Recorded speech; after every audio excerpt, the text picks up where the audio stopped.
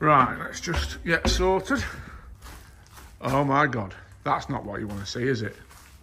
What? What are you doing? Keeping warm. I know they've stopped this winter fuel allowance for pensioners, but that's ridiculous. Hey, this is better than winter fuel allowance for pensioners. Don't you know what one of these is? Is it? I'm sure I've seen something like that on Crime Watch once. Yeah, no, this is the ultimate. If you come from a certain age of anglers, an era of angling, you will know instantly, you'll go, look at that, that's a teddy bear suit. Now, obviously the name of them ain't teddy bear suit, but that's what we used to call them back in the day. Everybody who went fishing in winter had a teddy bear suit.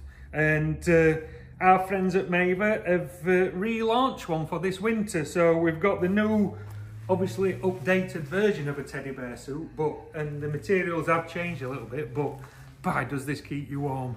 And the good thing with it is, keeps your back all covered up, Tom. So there's no hole or anything, is there? There's nothing. No seam, no zip. No, nothing. No, these are fantastic. And you can wear them as an oversuit or an undersuit, whichever you like.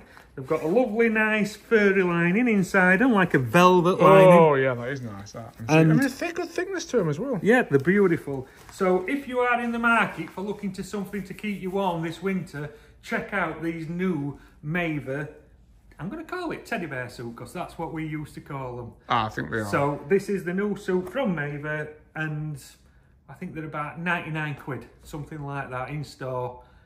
If you're interested, give us a call. And if they get in now, then they can double up as a Halloween costume. All you need is a pole and a bit of a blade, isn't it? Grim Reaper. Yeah, thanks, Tom. Thanks.